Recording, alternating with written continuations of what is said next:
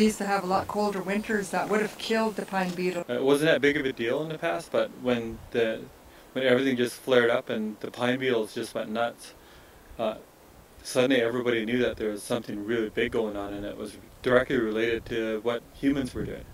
Humankind is going to have a really hard time making it through the next 100 years unless we start changing our ways really quick. Unist'ot'en Camp is attempting to move as quickly as we can towards a transition phase that is comfortable for a lot of people.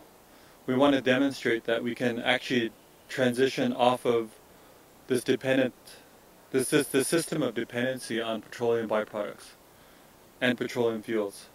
And that's what we've been working on for a while. So the garden is a huge part of that. We're just trying to show that we don't need fossil fuels and all these other destructive ways of getting energy, and the purpose of the solar panels is so that we have some power, that we're not requiring a generator to supply our power to our internet, which we need to communicate with people, and we need it for a phone for emergencies.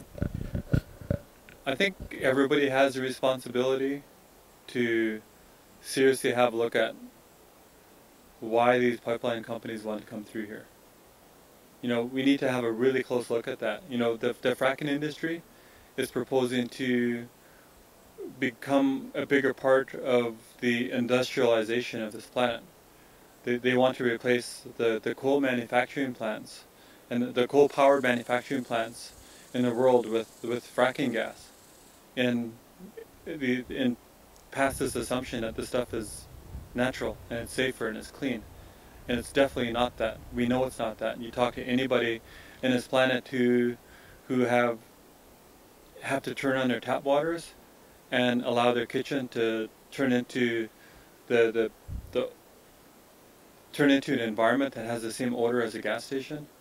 You know, you talk to anybody who's got to go through that. You know, you talk to anybody has children who have to take a shower and they get rashes from the water that is being sprayed on them out of their own tap water because of fracking. You know, those are huge reasons why we have to be concerned. The ocean itself, you know, is being inundated with so much of human activity that, you know, adding fracking and bitumen is something that is absolutely tipping it over the edge. You know, you have the western ice sheet from the Antarctic Ocean that is collapsing right now, and it's melting into the oceans, and it's going to change a whole lot of the way we see in our world. And this is one lifetime. This is one lifetime when everything is just collapsing.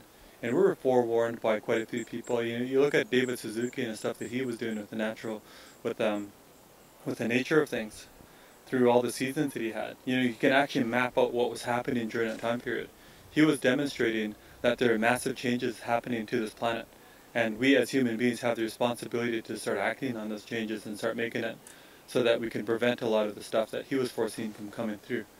But even him, I don't think he even understood or thought that it was going to happen as quickly. And it is. If you're not influencing your family and your friends enough, then you're not going to be doing enough, and your children are going to ask you, what the hell were you doing in your lifetime?